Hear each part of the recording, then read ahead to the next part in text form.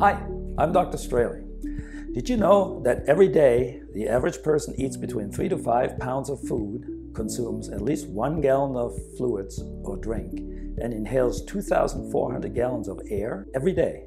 How are these basic life functions dealt with? They are processed inside our bodies by our genome. 3 to 5 pounds of food, 2,400 gallons of air, plus microbes, pollutants, and toxins hitchhiking with these daily ingredients are processed by our genome. The genome is the totality of all genes, hundreds of thousands of them. The cells and the genes within those cells have to communicate with each other to coordinate this monstrous task. The resulting cell signaling of the 100 trillion cells constitutes this energy everyone is talking about. The ancient Chinese called it qi energy. In the West, we like to call it life force. The IMAET interfaces with that energy during the scanning process by measuring the thousands of frequencies that make up that energy and correlating their physical meaning. For example, lactose is causing inflammation. IMAET picks up energy disturbance within lactose metabolism, means lactose intolerance. The immune system is tweeting about a flu virus, means the flu virus is present.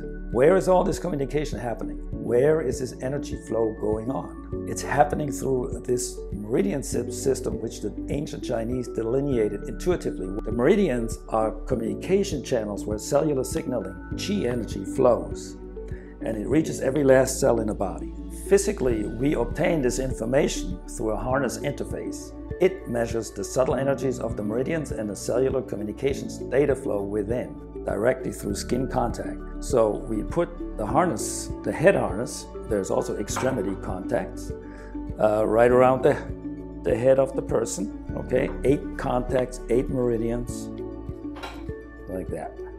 100 trillion cells, thousands of receptors on each cell membrane. There are a gazillion of messages happening which add up to a data stream within these meridians, a cellular communications data flow. We are tapping into that energy and analyzing it in detail. So now that we have all this information about what the body is dealing with right at this moment, the moment of scanning, what can we do with this information? The same meridian system, the internet of the cells, allows us to also access the person's cells and the DNA within these cells. So we now can construct a feedback which resonates with certain genes to oscillate them into higher function. Sounds a bit lofty? Well, welcome to epigenetics. We are now able to change epigenetic expression very specifically to any inflammatory trigger we have identified. How? By feeding back the aberrant information about a detail, say gluten or peanuts or pollen, through the meridians of the cells of the body. The feedback is resonating with the genes responsible for this particular part of the metabolism and oscillating them into higher function. This is changing epigenetic expression. The same mechanism works for immune function. Once we have identified a particular virus, let's say, the same is true for parasites, bacteria, and fungi, and other pathogens. Once we have identified a particular virus, let's say, in the scanning function, we can communicate with the immune system and the genes operating that detail of immune function and focus the immune system on this particular virus. Just to be clear, the IMAET system does not do any of the killing of pathogens.